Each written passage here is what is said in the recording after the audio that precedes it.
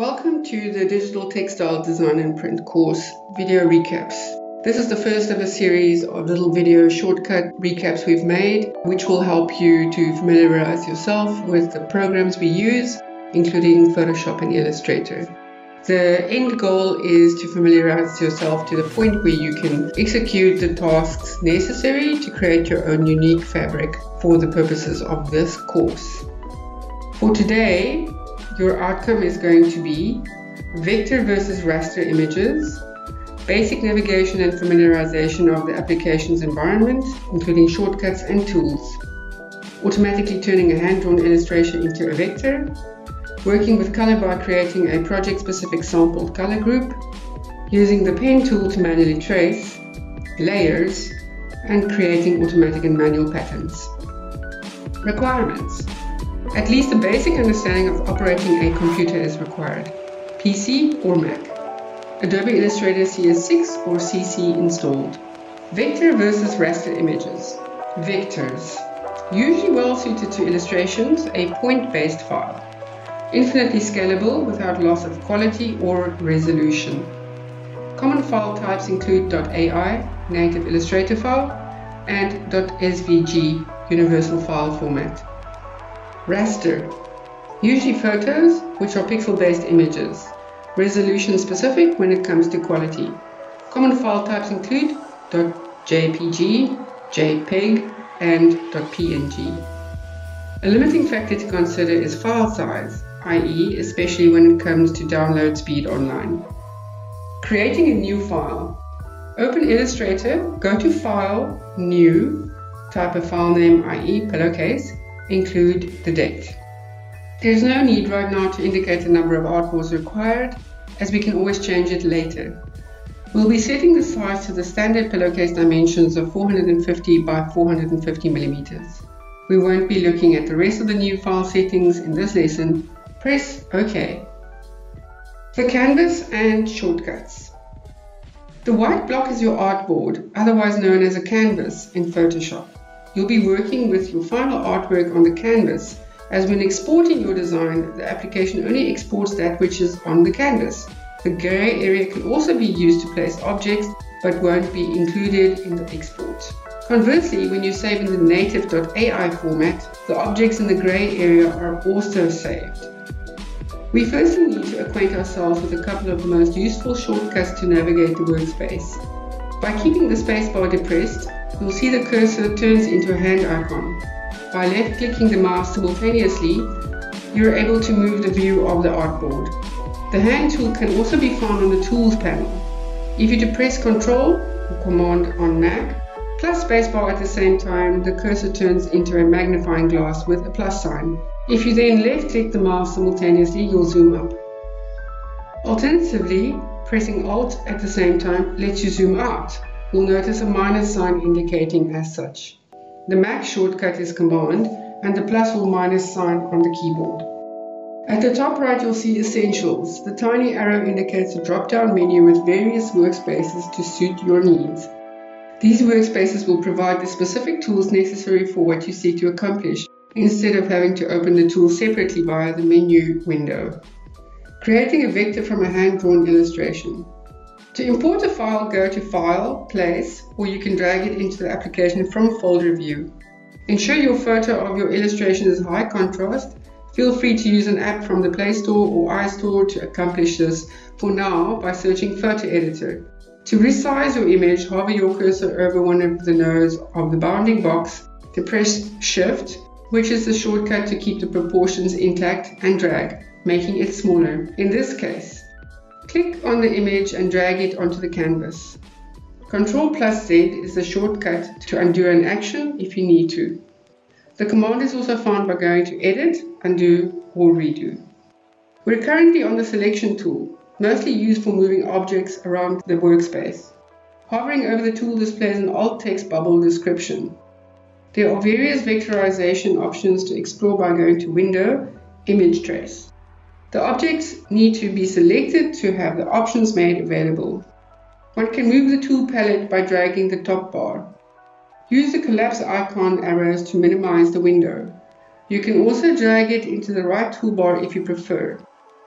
Go to Object, Image Trace, Make and Expand. Double-click to select the bounding box, click once more to select the box, and press Delete on the keyboard. This is a shortcut to using the Direct Selection tool. As designers, we're always looking for ways to save time and enhance workflow.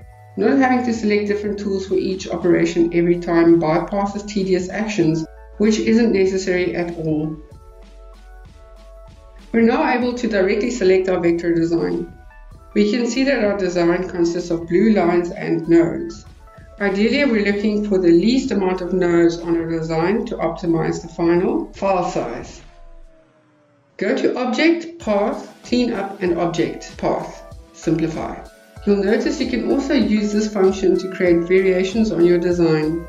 You'll want to duplicate your design before playing with these options. Click on your design and press Ctrl+C to copy and Ctrl+V to paste. These options can also be accessed via the Edit menu. The design's various elements are currently grouped. One can ungroup by right-clicking and selecting the option, or keep the grouped elements intact, but still be able to select the various elements. We do this by clicking on the object, double-clicking, and then clicking again to be able to select one of the elements within the group. This is called isolation mode. To leave this mode, double-click on the canvas. Again, this is a shortcut to using the Direct Selection tool. If you decide to ungroup the design, simply draw a marquee around the elements, right-click and select Group to regroup. When it comes to the stacking order of your work, click on the design element, then right-click to bring to front or send to back as required. Color. We're now going to import or place a photo into the workspace to sample color from. Go to the Swatches palette and click on the drop-down menu to select New Color Group. Name it specific to your project, i.e. pillowcase. When you hover over the folder icon, you'll be able to tell it's the group you want to add to. Select the eyedropper tool and choose one of the preferred colors. You'll notice it now appears on the Fill option. Place your cursor on it and drag it to your group folder. You'll see a plus icon appear and drop it there. Repeat the process with other colors you'll be sampling. If you'd like to adjust the color, double-click on Fill to launch the Color Picker option.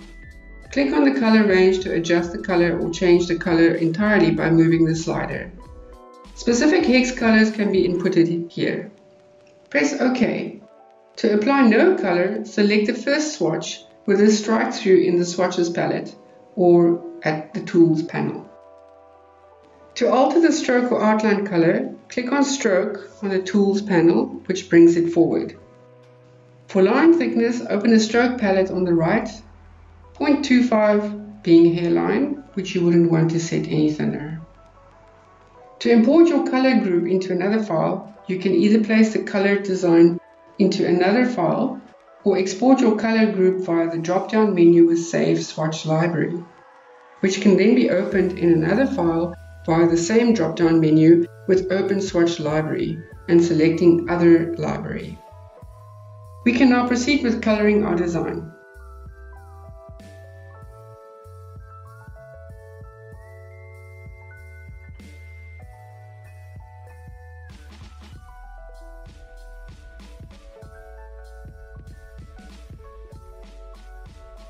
Pen tool and layers. We're going to hand trace the design, which may be necessary when the auto trace function doesn't suffice. Place your original drawing onto the canvas again. Zoom in close. Select the illustration. Go to opacity and opt for 20%. Open the layers palette and lock the layer. You'll now see a lock icon indicating as such. Go to the drop-down menu and select New Layer, name it Pen Trace. Side note, to allocate object to layers, cut the elements, then go to the Layers drop-down menu, select New Layer and paste. Go to the Pen tool. Click where you'd like to start. We're looking to create as few nodes as possible, so as to fully optimize the design and final file size. If you simply click to the second point, it'll create a straight line, whereas if one clicks, then keeps the mouse button depressed and drag, you'll create a curved line. You'll notice it'll now offer handles to be able to further manipulate the line once it's been drawn. This tool takes much practice as to the geometric limits of the curved lines it creates. To select the handles, press Ctrl or Command. This is another shortcut to using the direct selection tool. If you depress Alt and click the node, you'll notice the tool turns into an arrow, where you're now able to change the node from a curved line to a straight line when clicked. Go ahead and complete the tracing. If you click off the path and want to carry on where you left off, click on the last node you made to carry on where you left off. To delete a node, hover over it and you'll see a minus sign as indication. To add a node, hover over the line and then you'll see a plus sign indicating the latter. These various pen tool options can also be selected from the drop-down menu on the Tools panel, indicated by a triangle in the bottom right corner. The pen tool is one of the major design tools to master, as many of the other Adobe Suite applications feature it. So once you have grasped it, you'll have a very valuable skill under your belt. It's also used for other operations like creating masks, which we'll be looking at a later stage. Creating patterns. Click on your design and hover just below one of the corners of your cursor to turn into a curved double-ended arrow, which indicates the ability to rotate the object. This is a shortcut for the Rotate tool, found on the Tools panel. Copy and paste your design and play with sizing and rotation. Right-click and select the Transform function for more useful options like Reflect. To align your designs, click on the objects, depressing Shift to include more than one selection, or draw a marquee and open the Align palette. Note the Align to drop-down menu, Align to Selection, or Align to Artboard, depending on where you'd like to align to. To create automatic patterns, click on your design, go to Object, Pattern. It will automatically add your newly created pattern to the Swatches palette. The Pattern Options palette allows for customization. When you're happy with the results, click Done at the top left. To apply the pattern, click on the New Pattern in the Swatches palette and draw a shape, which creates what can be described as a preview window.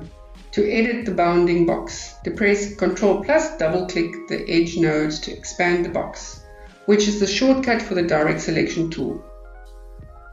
Artboards. You'll want to create multiple artboards for the back of your pillow, along with variations on your design. Click on the Artboards palette. At the drop-down menu, there's the option to create new or duplicate. We'll choose to duplicate. Hover over the icon to the right of the Artboards list and double-click to display its options.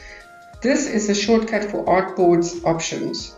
For instance, we prefer to move the second artboard further away from the first one, which is better suited for comparison. It's as straightforward as inputting a higher value for the X coordinate, indicating the horizontal plane, where Y represents the vertical plane. Another shortcut would be to go to the Artboards tool. Whichever artboard you have selected in the list is the one it will be editing. You will see a dotted line with handles, which will allow you to either move the artboard manually, indicated by the multi-direction cursor, or resize. Click back on the selection tool to apply your changes. That's it for now, which I'm sure will keep you busy for many hours. We can't wait to show you more.